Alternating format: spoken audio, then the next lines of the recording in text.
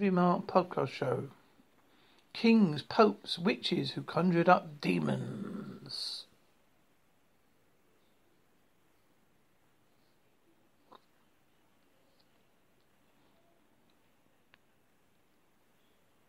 King Solomon of Israel, prophet and first demonologist. The myth surrounding King Solomon is legend. Not only is he credited as one of the great patriarchs of the Abrahamic religions, but his name adorns two of the most infamous grimoires of all time, the Greater and Lesser Key of Solomon. Though both were slightly written in the Middle Ages, the inspiration for the names came from the first century pseudepigraphy entitled The Testament of Solomon, describes the great king's workings with the demons. According to the legend, the archangel Michael appeared to Solomon and gave him a ring bearing the seal of Yoel, or on it believed to have what is known as the Star of David, which allowed him to control and demand demons. Solomon eventually came to command Beelzebub himself after charging a lesser demon with the task of stamping the seal of Yahweh on the great prince of hell. Beelzebub had been told Solomon had access to 36 other demons to do his bidding. Solomon put the demons to work in constructing the first temple in Jerusalem, which said to house the Ark of the Covenant, Yahweh himself. Solomon also acquired knowledge from the demons regarding the disease and disaster wrought upon the land, with the aims of controlling those maleficencies. It's little surprise then that Solomon's name is attached to the Ars Georgiae, one of the 5 books that comprise the Lesser Key of Solomon, which lays out the heresy of hell, as well as the names and description of the 72 demons that comprise it. The legacy of King Solomon, fact of vision, we shall see in one of the most important cornerstones of Western occultism and demonology. Pope Honorius III, clerical black magic in the Middle Ages. In 1326, a papal bull was issued commanding a pestilential plague of man was claimed to be Christian while probably making pacts with the demons. The statements made in response to its explosion in medical practices that resulted from the advent of Latin translations of the Greco-Roman, Islamic and Kabbalistic magical treatises, which were pursued and practiced by the church clergy themselves. Since few lay persons were literate or had access to such works, unlike the later witch hunts of Europe, in this case, the call was very much coming from inside the house. Magical traits such as the Pictrax, Munich Manual of Demonic Magic, and the Solomonic inspired text of the Key of Solomon, the Sworn Book of Honorius, the Grimoire of the Pope Honorius, which is attributed to Pope Honorius III, Honorius, who spearheaded the Fifth Crusade. During his papacy that it stretched from 2016 to 2027, the Simonic texts are continuation and deepening the law found in the Testament of Solomon, fueled by the belief that if one were truly pious, then one would evoke and control demons in order to serve God's will.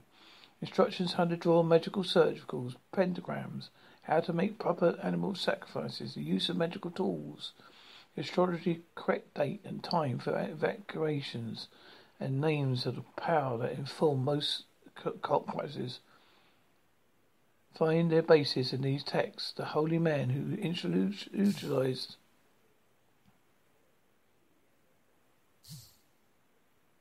them did so in a variety of purposes. from gaining historical knowledge of fulfilling some material gain or the more nefarious ends such as cursing. Eventually many of these clerical practitioners ran afoul of the Inquisition, but stains of these practices remain in the Catholic rite of exorcism. It still seeks to provoke demonic forces in order to expel them. Isabel Goldie and the Witch's Sabbatat. Unlike the complex ceremonial magical practices that church officials were contending with inside their own halls, laypersons also sought magical assistance. Did so through the ways of folk magic, which is commonly known as witchcraft. Although historians have sought to neuter the witch's sabbatat as little more than a figment of the imagination of sadistic Christian magistrates throughout medieval Europe, evidence of pre-Christian folk practices mixed with diabolism continues to pester academics who consistently revisiting the evidence of the dark time. One such scholar is Carlo Ginzburg, Ginzbury, who generally describes the Sabbatat, SBBAT, as a congregation of male and female witches who renounce the Christian faith, desecrate the sacrament, and make offerings to the devil before engaging in shape-shifting, dancing orgies. While Ginzburg does not think this is literally true, he does believe that the basic narrative of the Sabbatat was indicative of the Sabbatic cult existent in Europe at the time.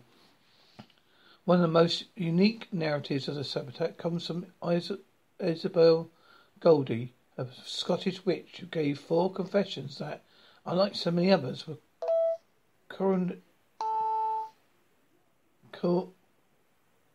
not coerced by the use of torture.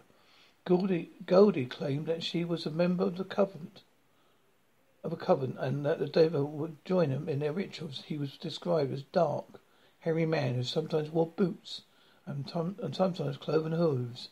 She related that the fairy queen was also present, which would indicate a hybrid practice of paganism mixed with more recent influence of Christianity, Satanism. During the rituals, the witches had allegedly exhumed the corpse of a child, blighted crops, and turned into animals, with Goldie becoming a hare. Goldie also repeatedly had sex with the devil. She reported that the devil came inside of her, and it felt like a spring well water. The truth behind Goldie's confessions continued to be debated among scholars, with some chalking up to egotism, some psychosis, some to trauma rate, and some believing that she's a damn good storyteller. Yet Margaret Murray believed her confessions were evidence of a European witch cult, and modern scholars like Emma Wilby think that some of her confession carries a shadow of truth of European shamanic practices. Alistair Crowley, AleisterCrwley. In the minds of many occultists, Aleister Crowley is synonymous with the great beast himself, on an idea that helped the fact that Crowley literally adopted the moniker. Although it is actually Crowley who is not a Satanist, his brand of magic, known as Thelema, Thelema,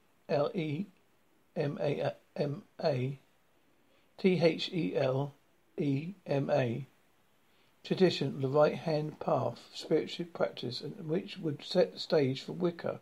Crowley is alleged to have written some of Wicca's foundation rituals for Gerald Gardner. This did not preclude him from calling an occasional demon from time to time. At one point, Crowley secluded himself in a manor known as Boleskine House, Boleskine, on the shores of Loch Ness in Scotland to perform the Abilene Operation, ARAM, Abramelin, from the Book of Sacred Magic of Abilene the Mage. A lengthy ritual that spans a period of month. Goal is to bring a communication with the holy guardian angel. One stage of the ritual is the evocation of 12 kings and dukes. Think Lucifer, Belial, Satan, all the big boys, with the intent of binding them. Crowley was not able to complete the binding potion for ceremony because he called to Paris by Golden Dawn founder Samuel Liddell and McCarthy Matthews.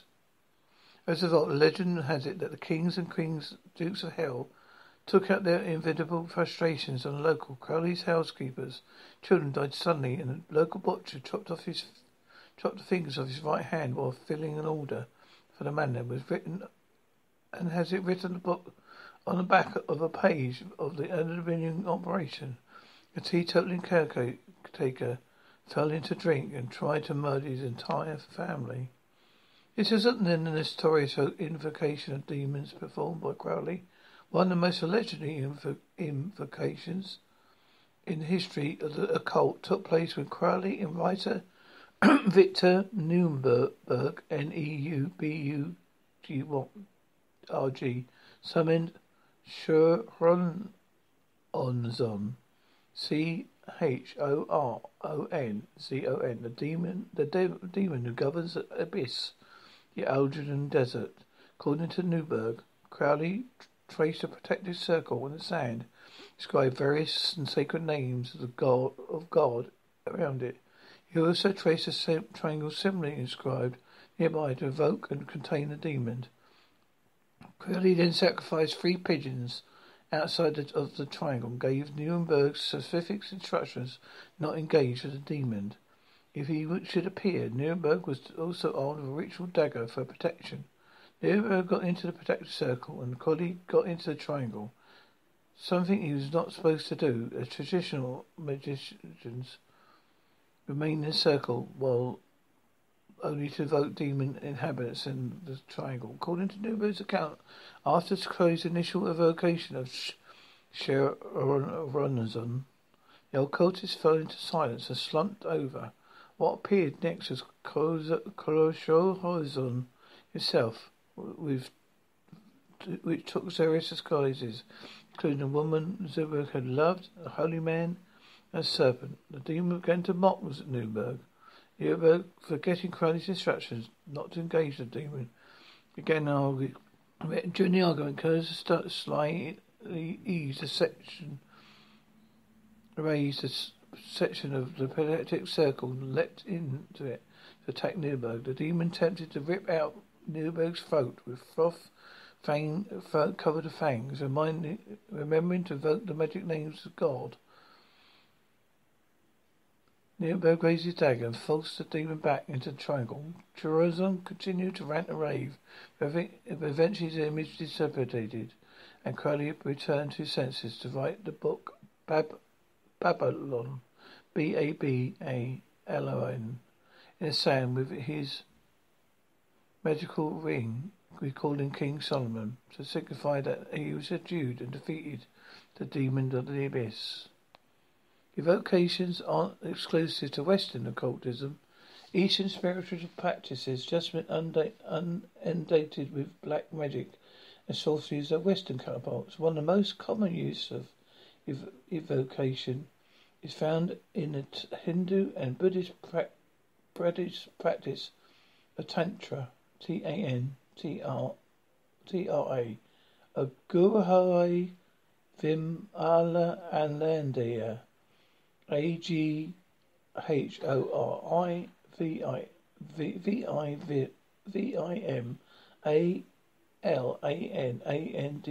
was an Indian yogi who practiced a Tantric form of Hinduism known as Agora, which seeks to overcome all things terrifying in life, often by entertaining and breaking taboos in order to transcend them, particularly taboos related to death and corpses.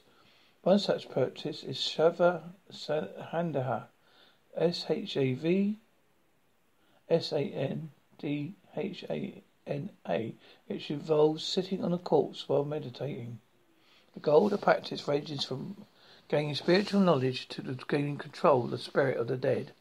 First time Vinhalia ever performed the rite, there was an unwilling student of Jain aesthetic named Jin Chana Sururi Vimala, who had been studying with Sari for 3 years, when one night on a new moon, Sari pulled with liquor and told him he was to perform the rite, because the horoscope indicated Vanhala would have success with the ritual. Vanhala protested, saying in no way he was going to sit on a corpse, and he was terrified of the corpse. Sari threatened him with violence if he didn't perform the rite. Eventually Vivama relented and found himself sitting on a fresh corpse of a beautiful teenage girl. Both Vianama and that girl were stripped nude, while that Sari constructed a magical circle around them with black thread to protect against any unwanted spirits. Sari then gave Vimala a mantra to recite, as well as rosemary and a dish of raw meat and a bowl of wine to offer to identity should it one appear. I recited the mantra a few times for a minute, and an eerie feeling looked over into the darkness to see a pair of glowing eyes approaching him. Eventually a jackal drew forward towards him, snarling, baring its teeth. Forgetting himself, he reached his hand outside of the circle, thrust it into the jackal's mouth, declaring, "So you want blood, do you? Take this." The jackal nicked his hand to draw only a few drops of blood, but turning into the goddess Shamanan Tara for his eyes. Penman described the goddess as tall, with beautiful midnight blue skin. She had a long red tongue hanging from her mouth and dripped blood. Around her neck was a string of decapitated heads, fresh enough to still be bleeding.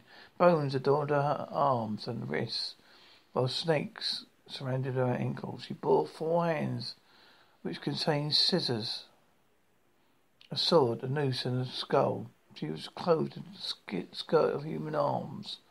This was the beginning of Rama's of long relationship with the goddess Shamara Adara, whom he would come to call his mother, and he would continue to vote during the rite of Shiva Sadhana. Charles Bambridge. Not all who summoned dark spirits succeeded, particularly those skeptics who did so merely out of curiosity. Such is the case of Charles Bainbridge, Babage, a 19th century polymath, who is credited with being the first father of computer with his invention of difference engine, a mechanical calculator. When he was a boy, Babbage applied his inquisitive mind towards attempts to ethical proof that the existence of God, assuming that if he could call Satan up from the eternal realms, he would be able to interview him about God. Babbage pieced together what information he could from the invocation. Babbage basically entailed cutting his finger to draw a circle on the floor in his own blood, inside which he sat and recited the Lord's Prayer in reverse. He waited for the presence of either the devil himself or one of his friends, when Babbage expected to be either an owl, a black cat, a rabbit, or raven. Unfortunately, Satan declined the invitation. Babbage chalked his to failure of his own lack of faith, devil, and was called his weakened frame at the time. Nevertheless, Babbage would continue to seek out ethical evidence of the paranormal for his life, including forming a ghost club while at Cambridge.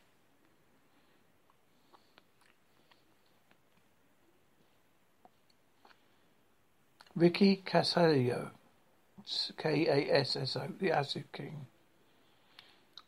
As much as the psychedelic panic of the 90s and early 80s and early 90s came utter bullshit, whether it was a belief in that Dungeons and Dragons and heavy metal were turning kids into devil worshippers, or the suburban neighborhoods throughout the country were considering secret satanic cults who were literally abusing the nation's kids on a regular basis. It was all total nonsense.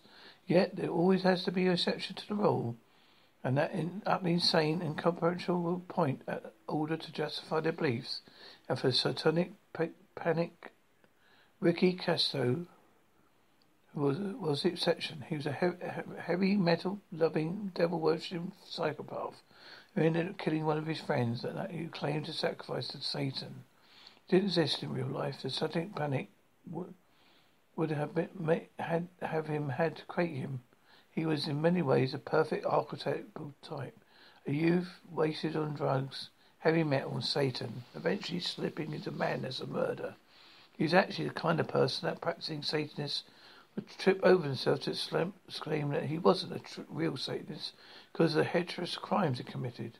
Growing up in Newport, New York, Cresto got into drugs and Satanism in new high school, eventually forming a group called Knights of the Black Circle.